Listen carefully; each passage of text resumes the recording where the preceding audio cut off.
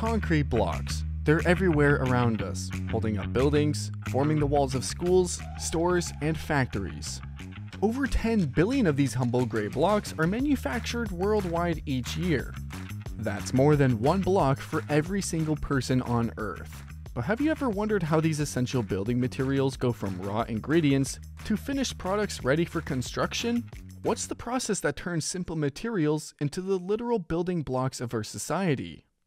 Let's face it, concrete blocks might seem boring at first glance. They're gray, rectangular, and not exactly the most glamorous construction material. But behind these seemingly simple products lies a fascinating history, precise engineering, and a manufacturing process that combines ancient traditions with modern technology. Here's how billions of concrete blocks are made each year to build our world. The story of concrete blocks begins with the Romans around 200 BC. They were pioneers in using concrete mortar for construction, but the first small precast blocks appeared during Emperor Caligula's reign between 37 and 41 AD.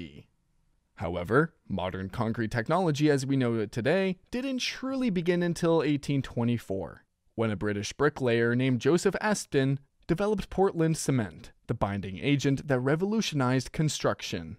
The concrete block as we recognize it today wasn't invented until much later. In 1890, Harman S. Palmer designed the first hollow concrete block, receiving a patent for his innovation in 1900.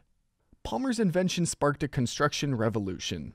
By 1905, just 5 years after his patent, approximately 1,500 companies in the United States were manufacturing concrete blocks. What started as a novel building material quickly became a construction staple.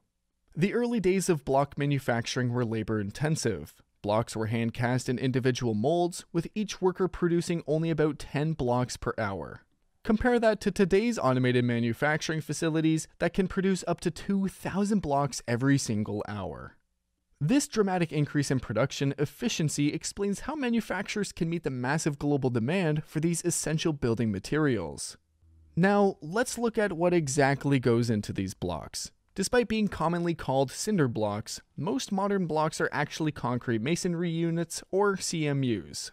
True concrete blocks are made from a precisely calculated mixture of Portland cement, water, sand, and gravel. This creates a light gray block with high compression strength, perfect for bearing structural loads. Actual cinder blocks, which are less common today, use granulated coal or volcanic cinders instead of sand and gravel. These blocks are typically darker in color and offer good sound deadening properties and higher thermal insulation, but they're not as strong as concrete blocks. For applications where weight is a concern, manufacturers produce lightweight blocks using expanded clay, shale, or slate. These are ideal for non-load bearing walls where reducing structural weight is important. The manufacturing process begins with the careful preparation of raw materials. At modern facilities like Knitter House Masonry Products, there's a strong emphasis on quality control from the very beginning. Sand, gravel, and cement are stored separately in large silos or bins. Many manufacturers today prioritize local procurement of aggregates and cement to reduce transportation costs and environmental impact. For environmentally focused projects, many manufacturers now incorporate recycled materials into their mixes. This sustainable approach reduces waste while maintaining block performance. Regardless of the exact materials used, moisture control is crucial during storage to ensure consistent quality in the finished product. The first real step in block manufacturing is mixing. Precise amounts of each material are measured according to carefully developed formulas. The proportions vary depending on the type of block being produced and its intended application.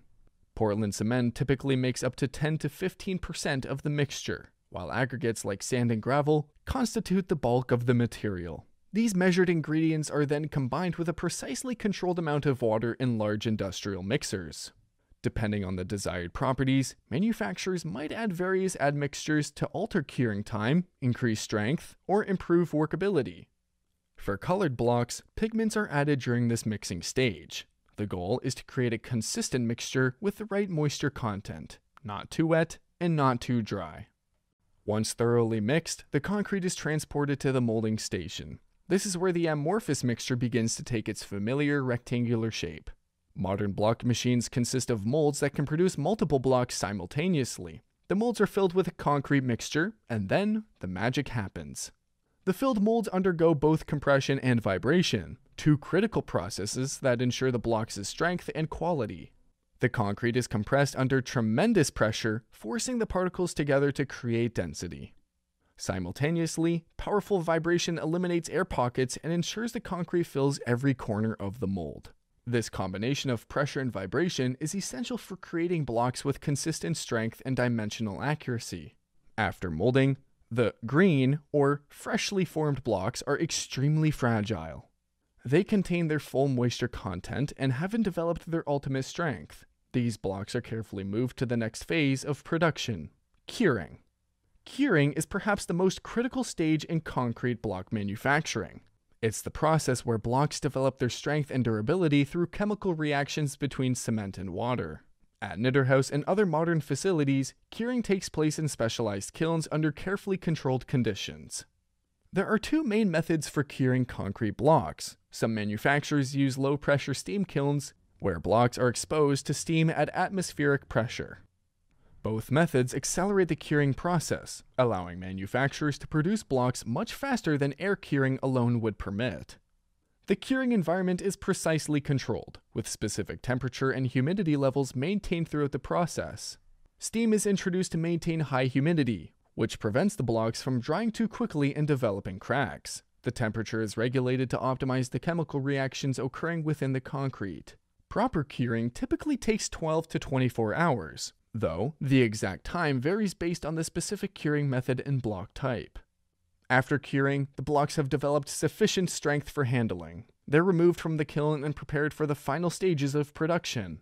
For standard blocks, this might simply involve unstacking from curing racks and preparing for packaging. For specialty products like split-faced blocks, which have a rough, stone-like texture, additional processing is required. Split-faced blocks are actually manufactured as a single unit and then split apart after curing to create the desired texture appearance. This splitting process uses specialized machinery that applies force precisely along predetermined lines. The result is a block with one or more faces that have a natural, stone-like appearance that's highly valued for its aesthetic qualities. Quality control is integrated throughout the manufacturing process. Continuous monitoring and electronic systems verify that products meet specifications. Blocks are regularly tested for compressive strength, absorption rates, and dimensional accuracy. Manufacturers like Knitterhouse pride themselves on maintaining strict quality standards that often exceed minimum industry requirements. Once blocks pass quality inspection, they're cubed, arranged and stacked on pallets for storage and transportation. Modern cubing machines automatically stack blocks in precise arrangements that maximize stability during transport while minimizing the space required. These palletized blocks are then either stored in inventory or loaded directly onto trucks for delivery to construction sites or building supply centers.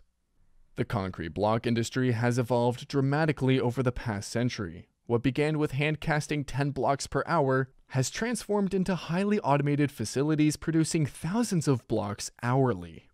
This evolution in manufacturing efficiency explains how the industry can produce billions of blocks annually to meet global construction demands.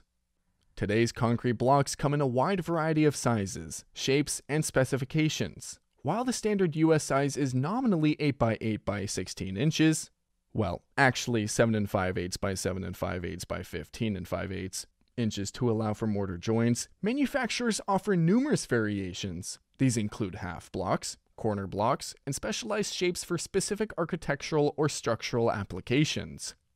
Beyond shape variations, modern blocks offer diverse functional characteristics. There are water-resistant blocks for foundation walls, insulated blocks with foam inserts for energy efficiency, and acoustically designed blocks for sound control. The industry continues to innovate, developing new block variants to meet evolving construction needs. Architectural concrete blocks have also expanded design possibilities. These include blocks with various textures, finishes, colors, and decorative patterns. Split-faced blocks, flooded blocks, and ground-faced blocks provide architects with options beyond the traditional plain gray block. Manufacturers like Knitterhouse offer extensive catalogs of architectural blocks, allowing designers to achieve both structural performance and aesthetic appeal. The environmental impact of concrete block production is also receiving increased attention. Many manufacturers are implementing more sustainable practices, such as incorporating recycled materials, optimizing energy use in production, and reducing water consumption.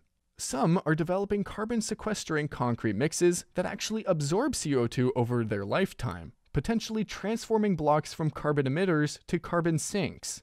Looking to the future, research continues into new block formulations and manufacturing techniques. Scientists and engineers are developing blocks with enhanced thermal properties, greater strength-to-weight ratios, and improved environmental profiles. Some researchers are even exploring self-healing concrete that can repair cracks automatically, potentially extending the lifespan of block structures.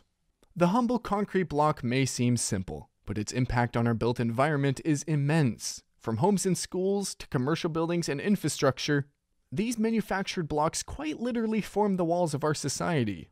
The next time you pass a concrete block building, you'll now understand the fascinating journey those blocks took. From raw materials to mixed ingredients, from molding and curing to the finished product ready for construction.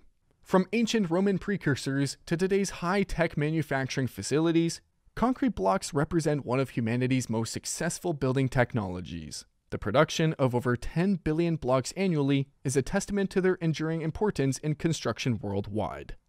As we continue to build and expand our communities, these essential building components will remain fundamental to how we construct our world, one block at a time.